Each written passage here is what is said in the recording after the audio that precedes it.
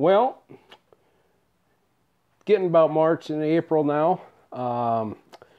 However, this isn't a video about riding. We haven't started riding yet. However, we are starting to get the bike ready. I got a few accessories I'm putting on today. So I'll show you some of them. But of course, make sure when you're getting your bike out, make sure that you're that you check to make sure all your fluids are up. Make sure to check all your lights out, check the tires up again, get the air pressure up, check the oil. If you didn't change your oil in the fall, change it now. However, I changed mine in the fall, so we ain't got to worry about that. But the big thing we're going to do today is we're going to install some accessories. And I'll show you those, what we got here on the ground. So we got all kinds of stuff here. Essentially, so first thing I'm going to do, we're going to install a Goldwing GPS input. So that way I can run my GPS on my phone and hear it in my intercom system. The next thing we're going to do is we're going to install some accessories. We're going to put it all together with one of these called a fuse block. And they're spendy, they're 90 bucks, but the big thing with them is they got a relay built inside of them, so that way you can tie everything in the way you want it. You can decide whether you want it to come on with the key or not on with the key. They look like a pretty cool little product. So we're going to give that a shot. Like I said, they're quite a bit spendy than if you're going to do it with just a regular fuse block and the negative block, but I think it's worth the while. Also we're going to install another outlet up here somewhere on top. I haven't quite figured out where I want to put that yet. Basically, the outlet we're installing, it's just a little deal I found on Amazon. It's actually pretty cheap. It focuses for you. What the heck? Okay, so it's not going to focus. But basically, what it does is it shows you the voltage on the outlet, and it's got two USB ports. So I figured that'll work perfect to power my cell phone when I'm running down the road. We're going to put, I can't really see in there, but basically USB outlet we're going to shove inside of here where my wife keeps her cell phone. So we're probably going to put a quick connect in there and mount it to the side there or something like that. And then, of course, we're going to put a RAM mount on here somewhere. I don't know where.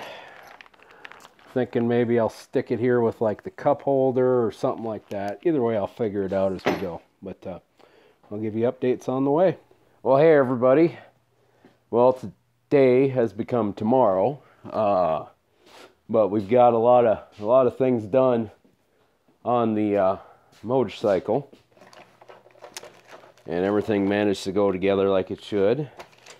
And if I could find a flashlight. All right, flashlight's been found, so let's show you what we did here. So you'll see we started out, we put wires to the battery. We brought them back to the fuse block, which I told you about.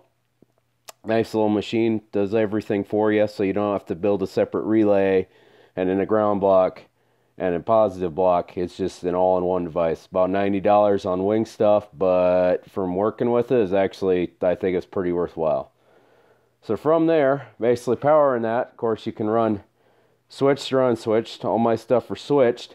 The switch wire I took down to where the accessory is. That's the little hole. That's where going right to the accessory on the GL 1500.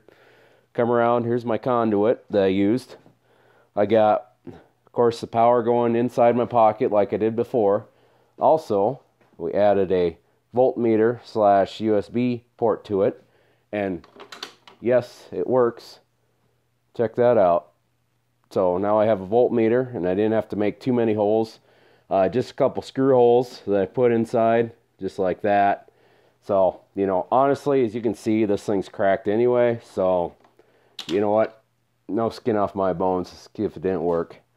So, anyways, all that comes back to here. Another thing I put in was a double socket 12-volt port right there.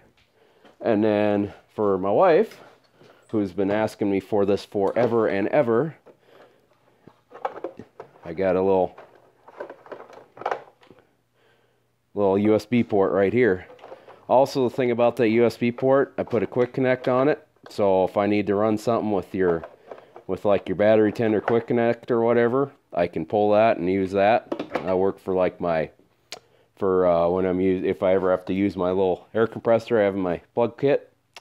But anyways, other than that, you'll see we put the RAM mount on there, so that's where the phone's gonna go. There's a little, you can kind of see the 3.5 millimeter jack. That's what I got for so that I can hear my cell phone now over the intercom. And I would say we're ready to ride for the year. So like we said before, we did a lot of work over the last 2 days, get this all set up, ready to go, ready for the road when spring comes. So take care of yourself, and we'll see you on the road.